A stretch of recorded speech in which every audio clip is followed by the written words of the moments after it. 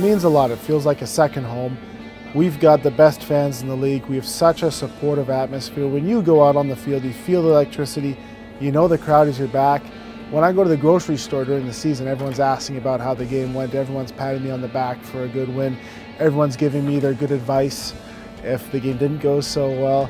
It's a really cool place to play, and this is 10 years coming up. It feels like home. It was very important for me to be able to continue my career here and to have some more long-term stability, which is one of the reasons I extended. This feels like my team. It is my team. I've been here for so long. I don't feel like I'm some mercenary bouncing around to the highest bidder all the time. It means something to me. I've got some unfinished business here. There's nothing more that I'd want than to win a cup here in Hamilton, and I feel pretty good about 2016. It's great to have stability on the offensive line. We have a very strong Canadian core. We've got some great guys in there. Mike Filer, really good, strong, dependable guy at center. Bombin, very athletic guy, very dependable guy. Obviously the team's happy with me. They're keeping me there. And we've got some good tackles too. We have a really good line, and you want to have that stability, that continuity on your line. That communication that we develop between ourselves plays such a big role. You know what? It was such a big transition for me coming from the college game to playing professional football. I was more or less just worried about getting a job and staying on the team and getting on the field and playing and getting starts. Thinking about 10 years down the road, I don't think it crossed my mind, but it's grown over time, over the years. This has become more and more my team. This is where I want to be.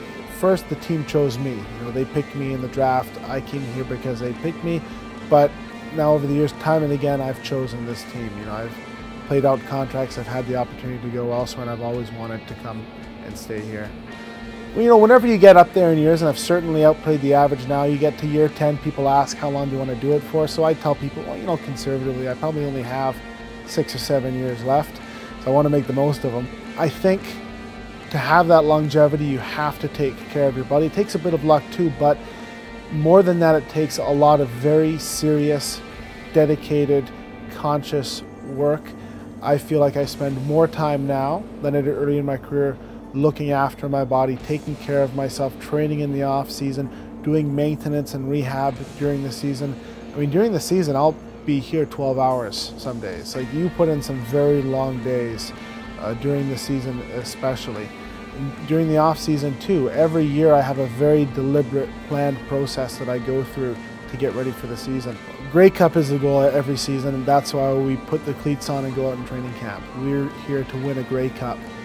It's not good enough to have a bunch of wins. It's not good enough to make the playoffs. We have to win a Grey Cup. I've been at this too many years to go through the whole process, 2-a-days, training camp, to come up short. I'm here to play the best football I can possibly play and to win a Grey Cup. And if I get something else along the way, so be it.